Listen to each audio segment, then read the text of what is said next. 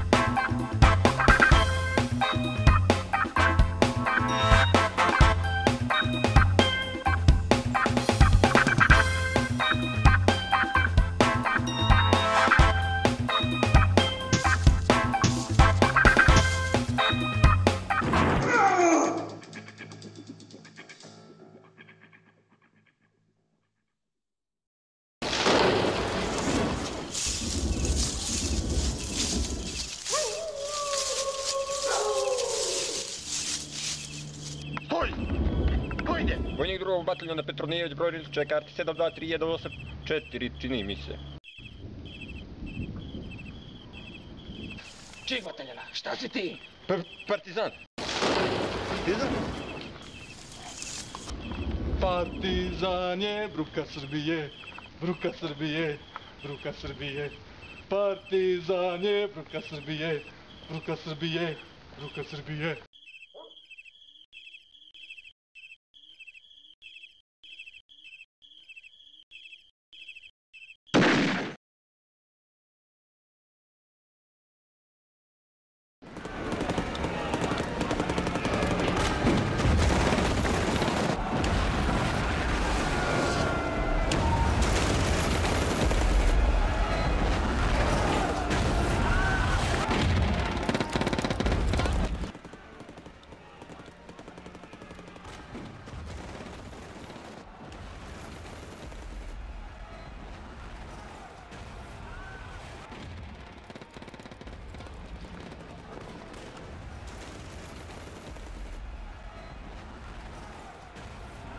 Ljudi, od kad nas je štab prebacio novi stan, nije nam dodelio nijedan zadatak. Pa naravno kad smo se seli ovde pre cirka 1 minut i 28 sekundi. Jes, majko. Ali pored toga štab nam je skrojio novi zadatak. Kad pre? Pre 1 minuta i 27 sekundi. Nego zaboravim da te pitam, gde si tako udećio? Ma juče kad sam išao u redovnu šetnju koju mi je doktor prepisao zbog moje rume.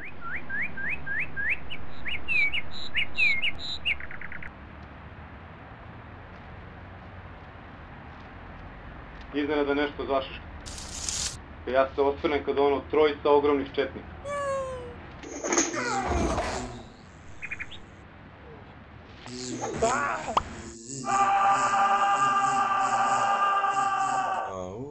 Savladao bi ja svu trojicu da mi četvrti nije prišao s leđa i udario me kundakom direktno tu. Pa čekaj, šta ti onda s licem ako te udario u potiljak? A bre, kad sam pao dole, počeše da me udaraju svud po telu sva petorica, dok mi ne izmeniše lični opis. Koja su petorica? A četvorica Bradonja i još neki koji je tu se zadesio, neki prolaznik im pritrčao u pomoć. Užas. Nego, kako su vam to zadatak dodelili? Nemamo puno vremena. Nemam pojma. Pa ne razumem ništa. Pa šta piše? Saznati šifru agresora, kojom se roba transportovana u kutijama direktno iz Nemačke unosi u Beograd. Šta nije jasno? Pa ne znam šta znači ovo agresor. Agresor. To je oni što vrši agresiju. Ko vrši agresiju? Pa Nemci. Valjda. Znači Švabe su agresori. Pa da. Pa odlično. Idem da obavestim štab. O čemu? Pa da su Nemci agresori. Dešifrovali smo to, zadatak obavljen. Čekaj bre. Ajde probaj da iščitaš umesto reč agresori, reč Nemac. Sve ponovno. Saznati šifru Nemaca kojom se roba transportovana u kutijama direktno iz Nemačke unosi u Beograd. Tako znači... Jel sad sve jasno? A u tom grmu leži zec. Je to šifra? To je. Pa to... zec u grmu. Prekinite vas dvojica. Slušaj vam. Nemci transportuju neku robu. Oružje, verovatno, ili tako nešto. Nebitno. Iz Nemačke u Srbiju. Deo te robe treba stigne u Beograd. Ali da bi roba stigla u naš grad, prvo mora prođe kontrolni punkt na ulazu u grad. A Nemci imaju neku lozinku. Lozinku? Šifru. Dobro. Dakle, Nemci imaju šifru pomoću koje unose robu u naš grad. Sve zarad zaštite predostrožnosti. Nemac je to. Naši pokušavaju dođu do šifre, lozinke, da bi im priredili iznenađenje zapakovano u sličnim kutijama. A mi moramo saznamo koja je to šifra da bi iznenađenje prošlo kontrolni punkt. Je li sad jasno? Ja sam to od samog starta znao. Šta? Pa to, razumio sam o čemu se radi. Razumio se ti. U mene sumnjaš? Pa ja sam... Ja sam kao Švabe još u Prvom svjetskom ratu. Ma ti si. Ja sam, sećam se, imao sam samo godinu dana, došli su poćaliti da ga vode u aps, ali srećom nije bio tu. Ja sam bio sam u kući.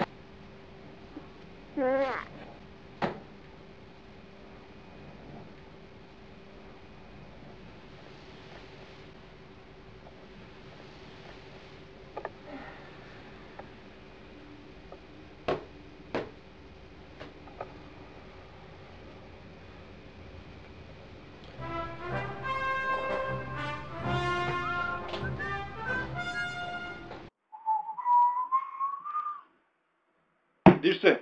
Gdje smo stali? Šta gde smo stali, vi mene uopšte slušate? Pa naravno. Naravno, nego vratimo se na zadatak.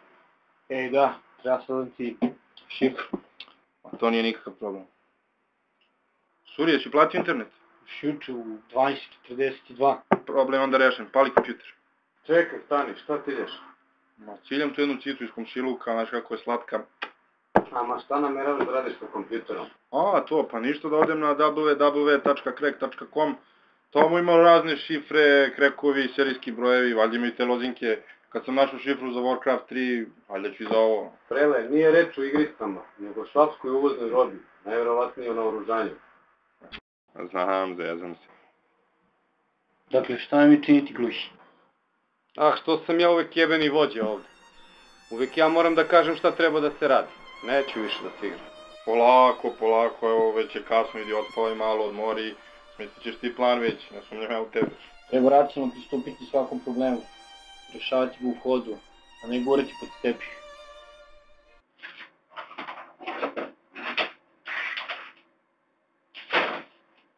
Ajde, Suri, pusti ga, smislit će on već nešto. Hvala ti, Prele. Ajde skinite mi ove zavoje, pa da na miru smislim šta nam je činiti. Ajde.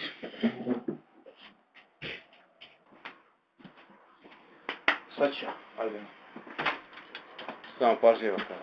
Nema da brineš, kad ba te Prele nešto dovati, to bude gotovo dok kažeš Jugoslovenska narodna armija protiv vazdušna odbrana Socijalističke federativne Jugoslavije svih naroda i narodnosti Centralnog komiteta.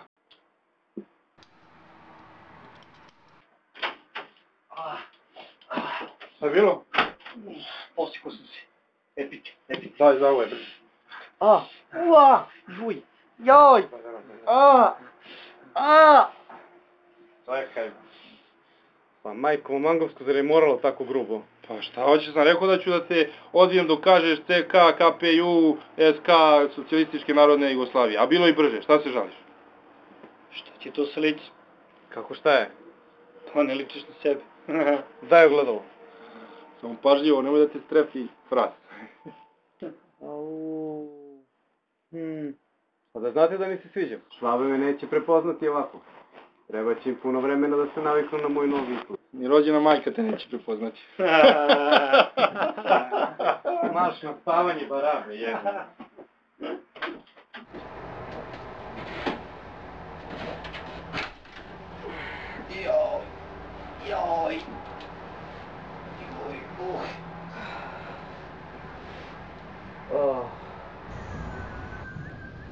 Herr General Strudel Schmeisser kommt.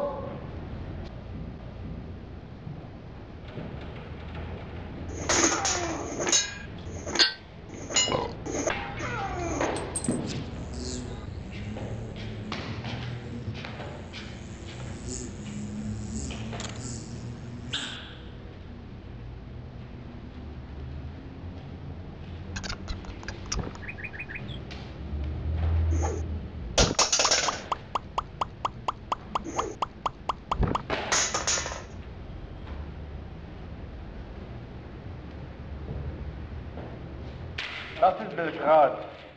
Unsere drei strategischen Ziele sind die große Kriegsinsel, der Sieger am Kanadan, der Hand hochhält. Jedoch muss man ihn die Hand nur hoch umdrehen. Und das. Was ist das? Das ist Marko. Das Stadion von der Stern. Man muss es mit dem Erdboden gleich machen, damit es in der Zukunft nicht dazu kommt, dass eine von unseren Fußballmannschaften, wie zum Beispiel Bayern München, in diesem Stadion eine der schwersten Niederlagen erfährt.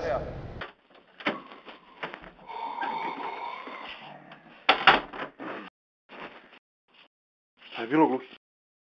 Ma, celu noć ni oko nisam sklopio, razmišljao sam šta ćemo i kako ćemo. I? Pa ništa, napravio sam sveobuhvatni plan u glavi. Sjajno. Pozovi surog pa da vam iznesem plan. Bojim se da ću ga naljutiti sad, tek što je zaspao, celu noć je gledao neku pornjevu na TV-u. Šta je gledao? Pa one filmove što su Nemci snimali da bi svoje borce malo opustili posle napornih borbi, s tim to sad uzelo malo maha pa se snima iz čistog biznisa. Kakvi su to filmove? Pa film da je muškarac i žena nagi vode ljubav. Pa dobro, to ima u svakom od hollywoodskih filmova. Ali ovdje se sve vidi. Šta se vidi? Pa, Mercedes i garaža. Ozbiljno? A ja da vidim. A ne, to samo uvečima, nema sad. A, zre. Zovi surog i dođite vam, bojite vam iznesem taj plan. Dobro. Evo plana. Proveo sam celu noć budan radići na njemu, dok su neki gledali nekakve golotinje. I to švapske. Puh! Ako se to ponovi, dotični će biti optužen za saradnju s okupatorom. Ej, kakav bre saradnju, šta buta? Tišina kad ja govorim. Potpomažeš nemačku pornu industriju, sram te bilo. Bar da su im neke ribe. Sve debele i male. Nije tačno. Ono od sinoć je bila sjajna. Dosta kad govorim. Rekao sam šta sam imao povodom toga. Ako neko želi da bude streljan, može da gleda nemačke filmove. Bez obzira kakav je žanr. Dobro, čujemo taj plan. Evo ovako. Plan je sledeći. Otići ćemo do kontrolnog punkta na ulasku u grad i vidjeti koja im je šifra.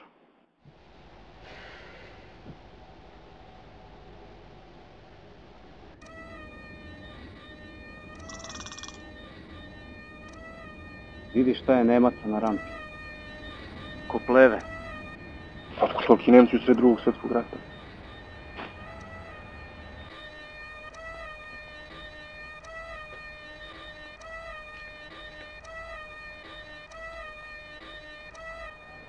Postavili su i bunkere sa strane. Aha. Evo ga i treger. On mora u svakoj čorbi da bude, kako se ono beše? Začin. Ma jok, ono drugo. Mirodija. To, Miđorija.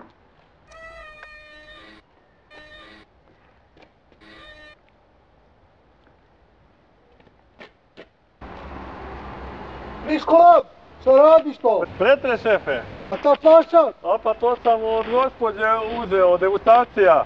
Koliko da vidim da nisu sipali neki otrov, šta se ne smrti ovih dana?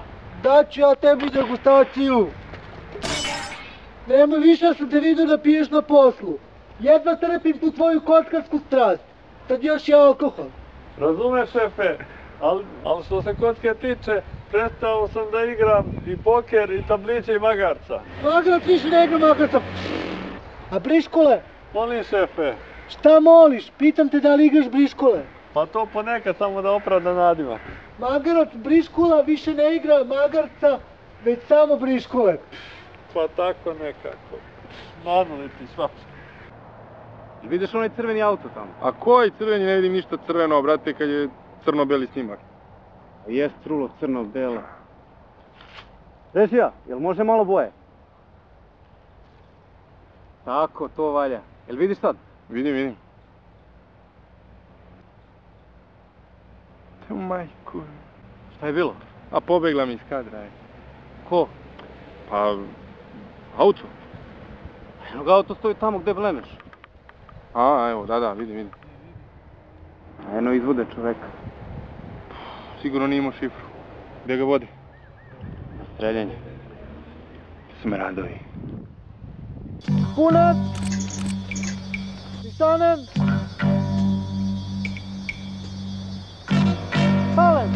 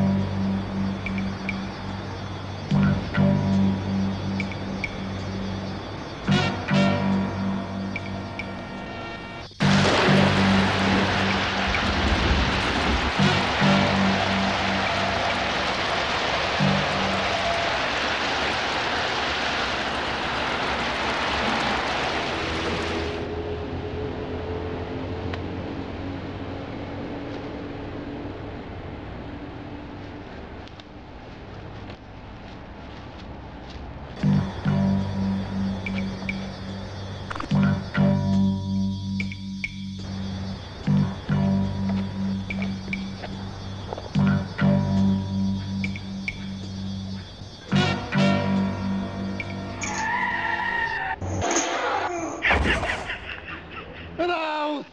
Raus!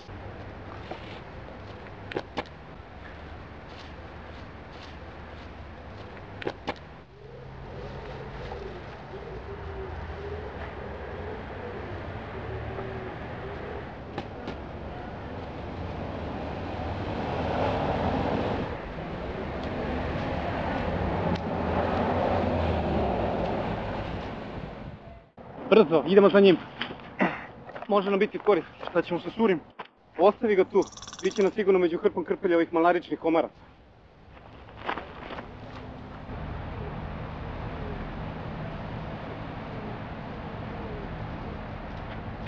Zemlja, stani!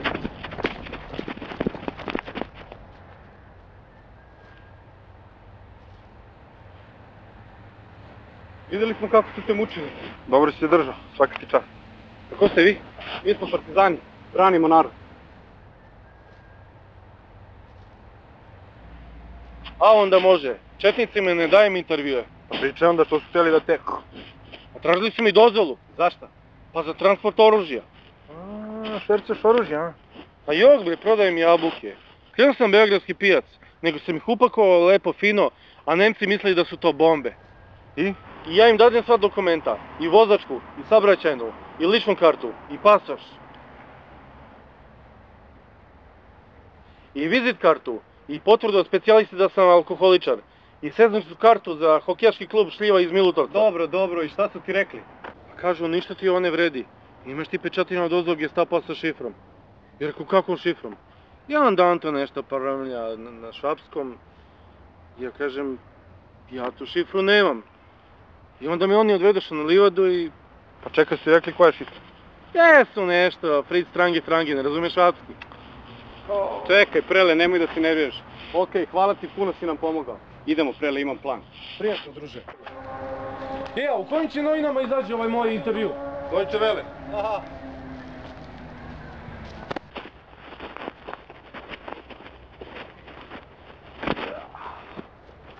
Prele, idem ja po Suru, a ti idi do onog svog staneta. Nek ti podhitno nabavi kola sa sve papirima. Za to vreme mi ćemo nabrati jabuke kod Šitka. Nalazimo se ovde za 2 čuke.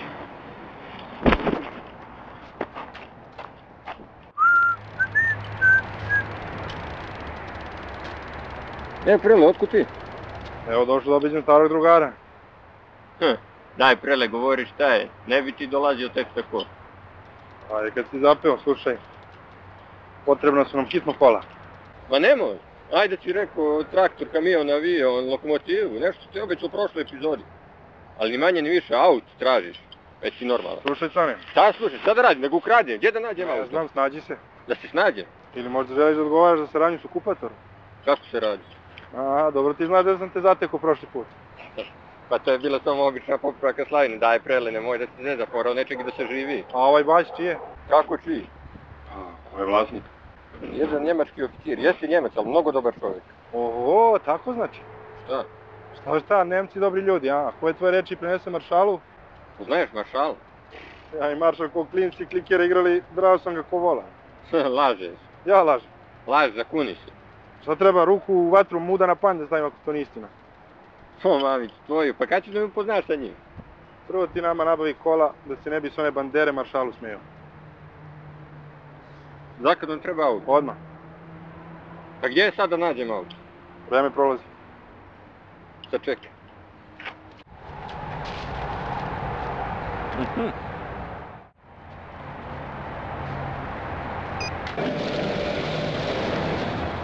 Pogrešna garaža.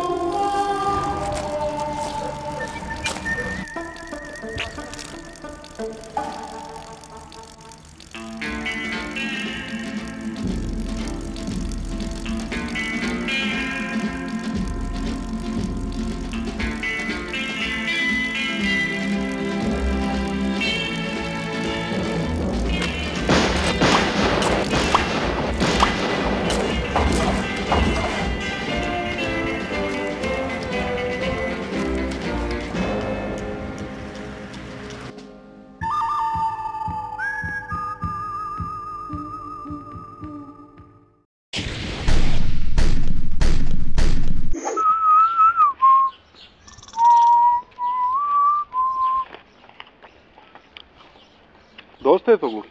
Još malo.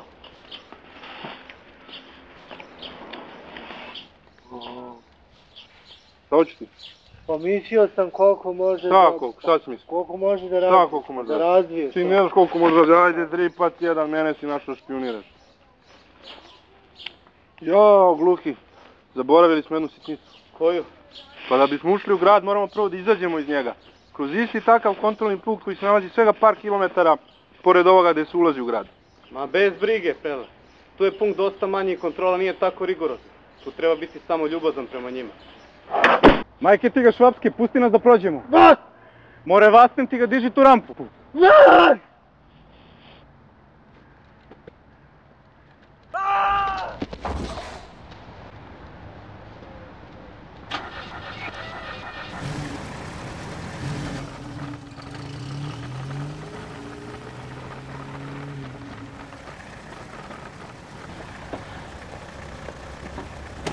Kreni ovdje levo, pa opet prva levo.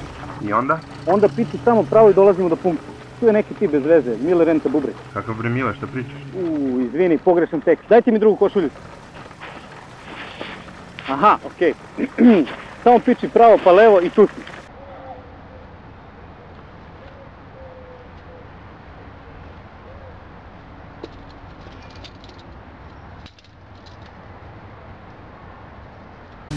Evo nas. Pitam se čemu služi ovo dugme ovdje. Ohoho, moderan izgled. To su kola budućnosti, nemoj krš od Mercedes. Evo ga carinik. Sprechen Sie Deutsch? Nein. Scheiße, scheiße. Otvorite das Gepäck.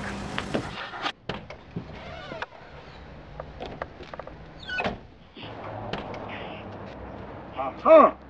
Jabuke, gut, gut. Vozi dalje. Nisu to jabuke, herr komandant. To su bombe. Was? Bombe, bombe, bum, bum. Imate li vi ovdje rode? Was? Rode idu di je dobro. Čim ovdje nema rodi nije dobro. Ma nešto, prijatelj, mater. Das ist Bombe? Ja. Eine kleine bombe. Imate li vi dozvola za to? Koja dozvola? Od Gestapo. Sa pečati šifra. Kojom šifrom? Kaiser Franz Beckenbauer. A tu imamo, ja sam mislio onu drugu. Koju? Kaiser Klaus Augenthaler. Haha, nein, mada je on good futbaler. A Kaiser Jürgen Klinsmann. A Del Savičević. Lothar Matthäus. A Darko Pančev. Rudi Feller. Siniša Mihajlović. Vi ste Draža Mihajlović? Ja, Draža, ja. Možemo li mi brum brum? Ja, natürlich. Heil Hitler.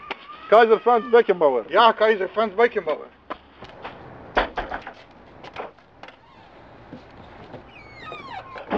Grosse Kaiser Franz.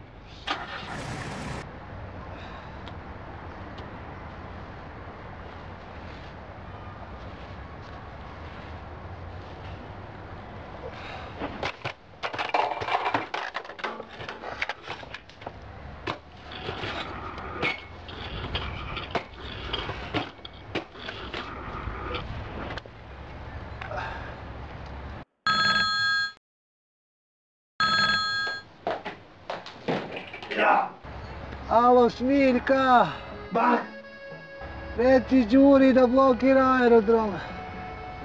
Podstanar je pobegao. Ja ću ga pratiti. Bah!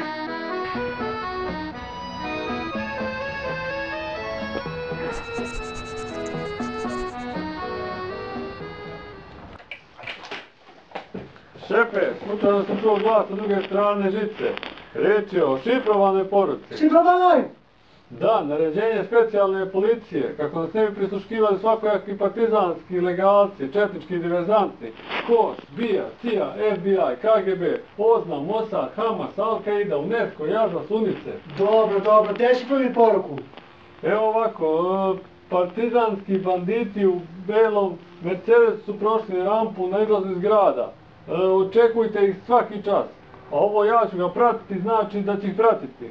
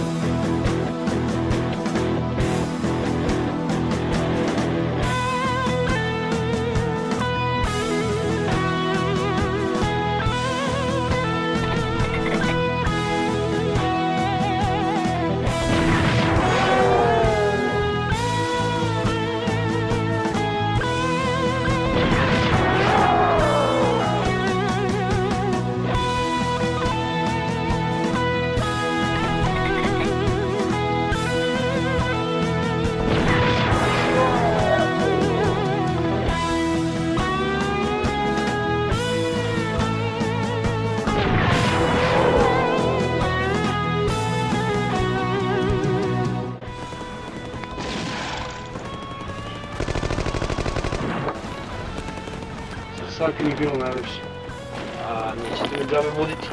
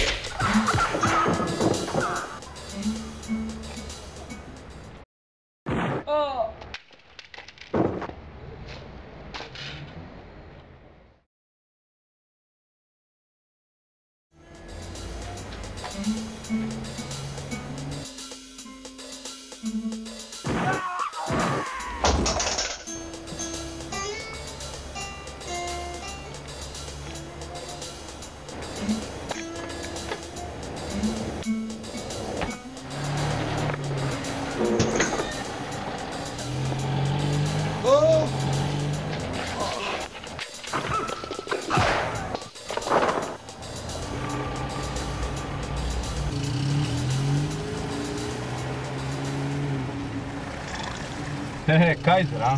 Pa pusti ga. A bio dobar fudbaler. Jes, majko. A bolji Džaja. Pa tu nema dileme. Ali ipak su uzeli Kajzera za Šifru. Pa njihovi je.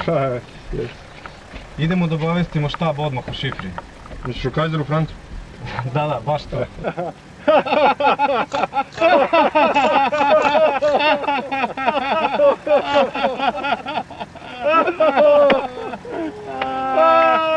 Ti si već vratio starom nizu s kolima? Pa red je da Canetu vratimo kola onakva kako smo mu i uzeli.